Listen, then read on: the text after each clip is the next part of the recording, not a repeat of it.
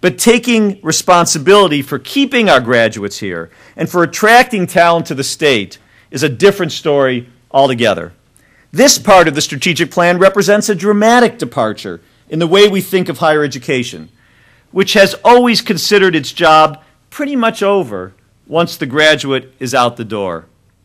Instead, we blame economic, social, personal factors beyond the control of schools for the decisions that students, businesses, and often even faculty make about where to locate.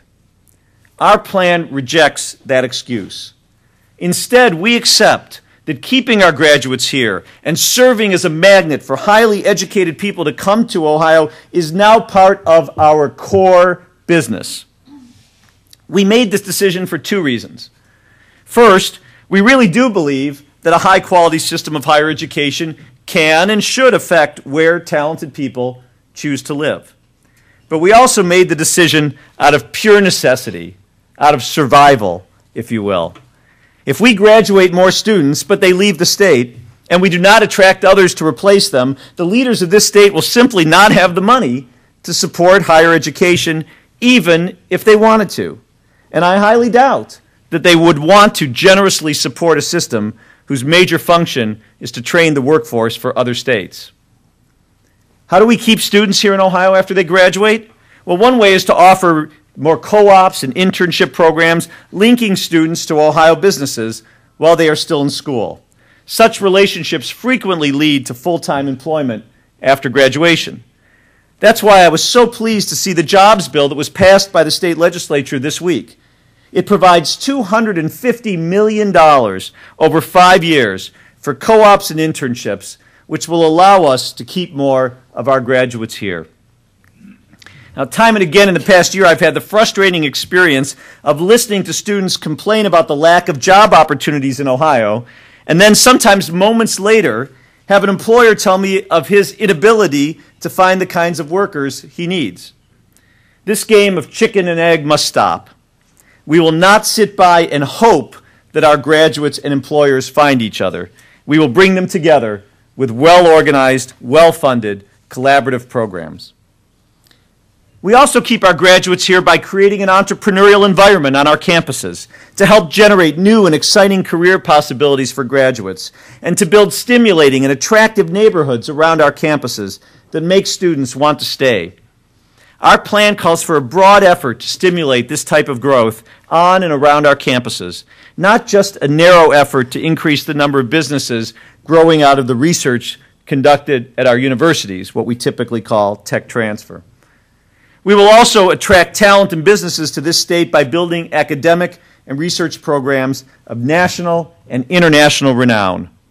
That's why our plan requires each institution within the university system of Ohio to not only provide a comprehensive quality education to its students, but to also build centers of excellence that are measured against externally verifiable benchmarks.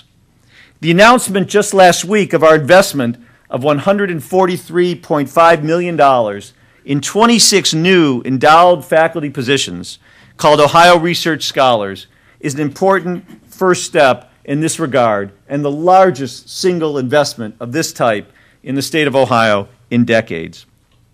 Launched through a partnership with the Third Frontier, the faculty members we recruit will deepen our expertise in growing areas of intellectual strength that are closely linked to important industry clusters in the state. They will in turn keep and attract students and faculty and help create business opportunities for existing companies and startups alike.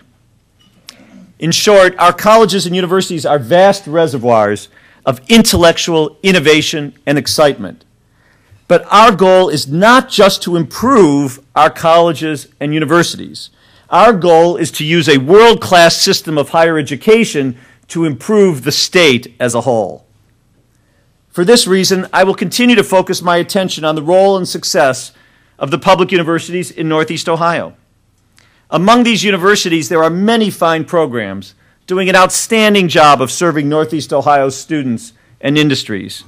In fact, I've already mentioned that the University of Akron, Kent State, and Neo-UCOM each received endowed chairs in the competition leading up to the Ohio Research Scholars Program. But if I told you that I thought we were doing all that we should be doing in public higher education in Northeast Ohio, I would be lying. To me, the real test is this. Is Northeast Ohio a growing, vibrant economy? Is it successfully competing for talent and investment against the most innovative regions in the world? If not, and we know what the answer is, then public higher education must and will do more. Last year, I referred to the then ongoing work of the study commission that was set up to evaluate public higher education in Northeast Ohio. That commission issued its report in December, and we're moving on implementing its recommendations. Legislation passed this week establishing an independent board of trustees for Neo-UCOMM and adding Cleveland State to the consortium of schools, which already included the University of Akron, Kent State, and Youngstown State, that send students to that school. The new board of Neo-UCOMM will also make it easier to expand the school's presence across the region, including future possibility of adding facilities in Akron and Cleveland. And we're also well on our way to extending community college education to the Mahoning Valley, the only area of the state that doesn't currently provide a comprehensive community college education for its citizens. This was another recommendation of the Commission. While I accept responsibility for implementing the Commission's report, I intend to go further.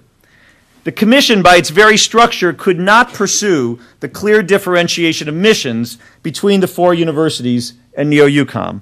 The strategic plan does, however, address these issues. I will be convening an annual meeting of the trustees of all the public institutions in Northeast Ohio to review our progress, and will be making an annual report to the Governor and the General Assembly on this critical issue to the region's economy. Together with this focus on public higher education, we will continue to support the profoundly important work of the region's private colleges and universities. We are committed to the continued growth and excellence of the research enterprise at Case Western Reserve University, and we are proud that they won 3 endowed faculty positions in the Research Scholars Competition. President Barbara Snyder is doing an outstanding job, and she has our full support. As I've mentioned in the past, one only needs to look to the Silicon Valley or the Research Triangle in North Carolina to understand the profound impact of combining the resources and reach of great public and private institutions in the same region.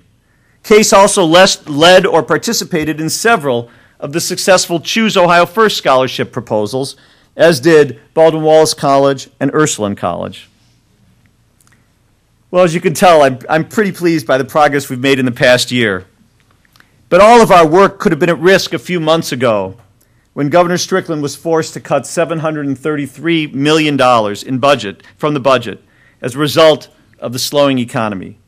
In the past, when governors faced similar crises, higher education was cut early, deep, and often. This time was different. Governor Strickland exempted higher education from the cuts and made it clear that he was doing so because he believed the investments made in higher education in this budget are vital to the future of the state. As much as I commend the governor and the leaders of the House and Senate for their unwavering commitment to higher education, I should note in the interest of historical accuracy, that we are not the first in the history of our state to understand the value of higher education. Our first college, Ohio University, was literally carved from the wilderness in 1804, when the state was barely a year old. Miami University became only the 7th public college in America when it was founded in 1809.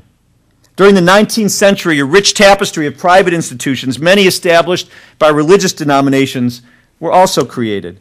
Indeed, the Catholic Church, or one of its orders, is alone responsible for founding 12 colleges or universities in Ohio.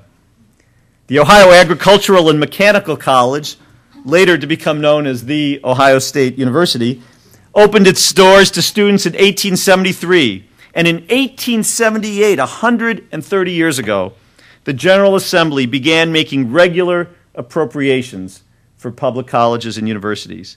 The General Assembly declared in 1913 that every high school graduate in Ohio was entitled to enroll in a state college. And as I mentioned earlier, our state leaders 40 years ago launched a major effort to build community colleges across the state. The point is, what we are doing today by investing in higher education does not represent a new direction for our Ohio. Rather, We are reclaiming our heritage of leadership in higher education.